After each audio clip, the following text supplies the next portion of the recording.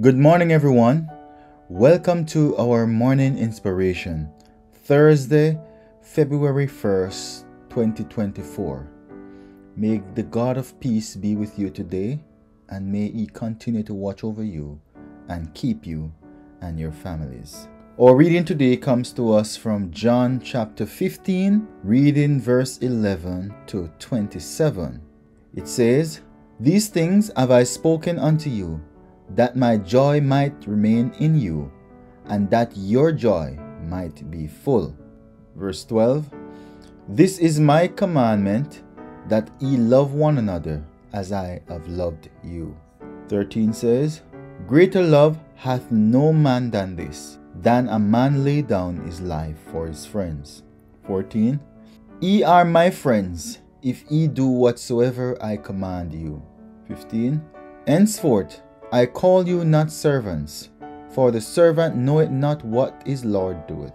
But I have called you friends, for all things that I have heard of my Father I made known unto you.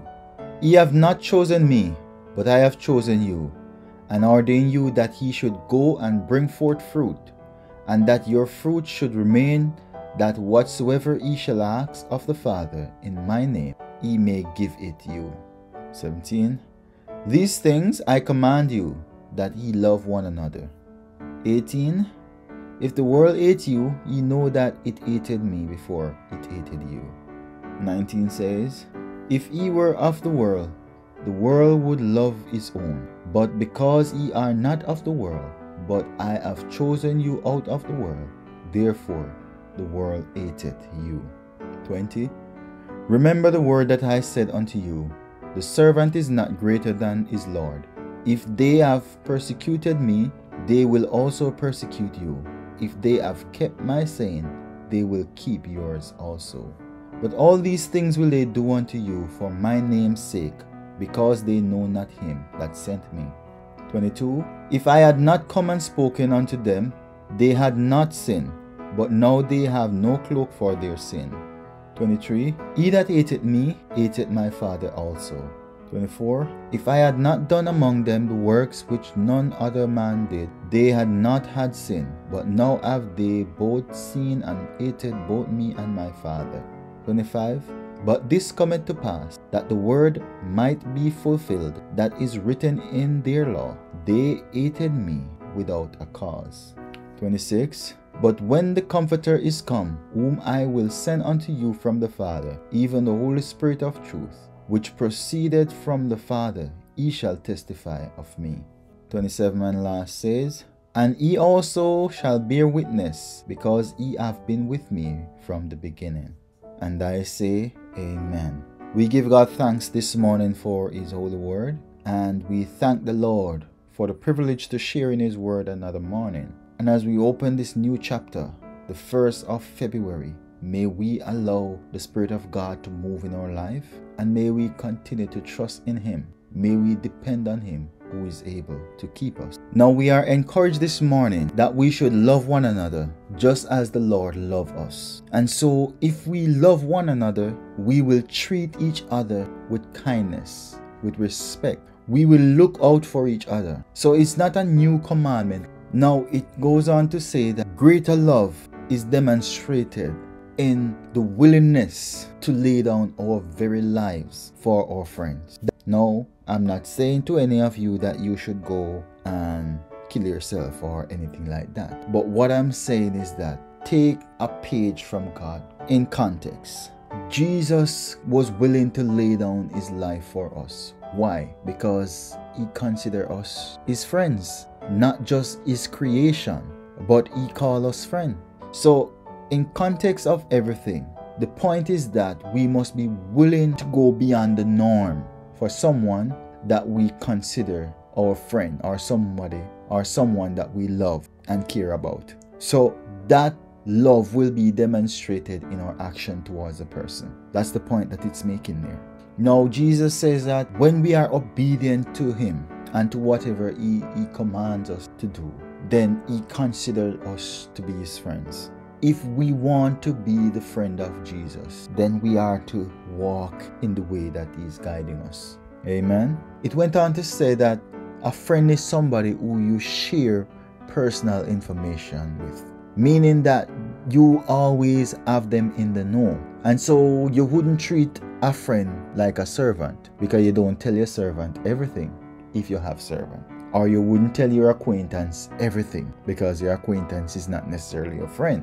But your friend, especially if it's a close friend, you will tell that friend everything, or most things that you think is important for the friend to know, so that friend would not be left in the dark. So in the same way, he's saying to us in verse 15, he says that I call you not servants but friends, because the servant do not know it, because the servant don't know what his Lord do, but a friend will know. You understand? And so the Bible, there's a song that says, what a friend we have in Jesus, all our sins and grief to bear. What a privilege it is to carry everything to God in prayer. Beautiful, beautiful song. And the statement is re-emphasized that we should love one another. So do you see how important it is for us to be loving towards each other? It's not something that we should take for granted. The Lord is big on love, and if we are walking with him, we need to be big on love too. The reason the world hates us, it's because it hates God. So we can't expect that the world is gonna hate God and love us, and we are following God. Do you get what I'm saying? So if we are identified with God and the world hate God, naturally the world is gonna hate us too. Do you understand? So when people treat you a certain way, and when people look on you funny just because you are serving the Lord, don't feel bad. It's the same kind of treatment Jesus got when he was here. And the Bible said that we are not greater than God. The servant is not greater than his master. So you can't expect the master to endure and to go through all of that, and then you and I, the servant or the friend, don't experience any of that. So we will experience hatred from the world. But don't be discouraged, because we know that we have a friend that loves us, and that friend is Jesus. Amen. And just to make a note here, remember that you don't have to do anything for people to hate you. Jesus never did anything to these people, but they hated him. So you don't have to always do something for someone to dislike you. Yes, sometimes you can do something and the person dislike you for what you did, but a lot of time people dislike you just because they dislike you, or just because you are an upstanding person, or you're a person that stands for principle, and your principle goes against their principle, and so they feel that you just don't belong, just like they treated Jesus. And so keep that in mind, okay? This is what I love about God, you know. He never leave us in darkness, and he never left us to fend for ourselves alone. Hear what he said in verse 26? He says, when he is gone, he is going to send the comforter, the Holy Spirit, to be with us. And that same Holy Spirit is going to testify of him. So he will be there to help us through the process. So when the Holy Spirit comes and is there comforting and holding us and guiding us, we will see the hand of God working.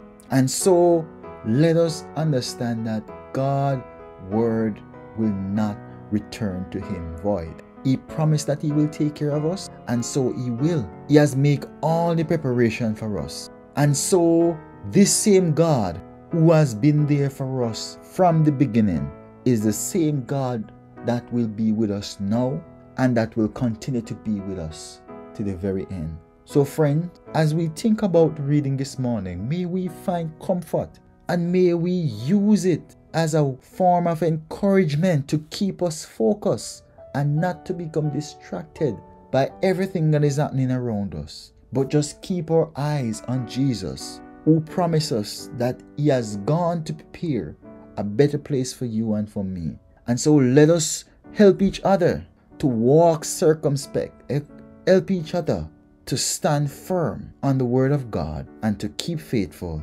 until he comes back again. God bless you, and have a wonderful rest of the day. Amen.